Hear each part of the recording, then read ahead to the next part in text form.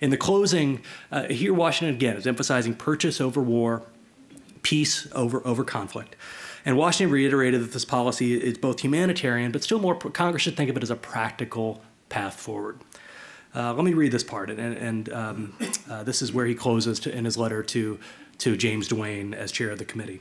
I repeat it again, and I'm clear in my opinion that policy and economy point very strongly to the expediency of being upon good terms with the Indians and the propriety of purchasing their lands in preference to attempting to drive them by force of arms out of their country, which as we have already experienced, is like driving the wild beasts of the forest, which will return as soon as the pursuit is at an end, and perhaps fall on those that are left there. Here again, he starts shifting in his language from policy analyst to his thoughts about the nature of the peoples that he's engaging with. And it'll come up again in just a moment in the close. Attempting to drive out by force, though, he's saying is inexpedient, doomed to fail. And Washington's letter in the close is jarring in its language, but also largely descriptive of U.S. policy in the early days.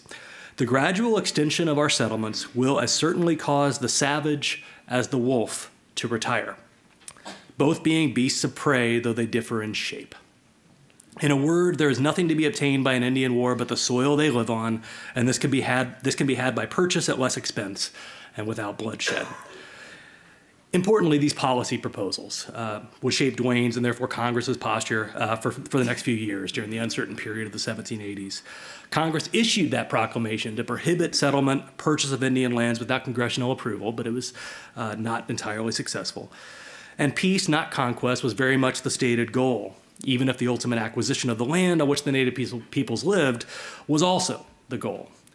But that language, that the savage as the wolf would retire, that comes through in Washington's language, is something that underlies much of the U.S. policies in the 1780s and the 1790s. His ideas that just the natural outcome of all of this will be the removal west by almost sort of a natural consequence of U.S. settlement.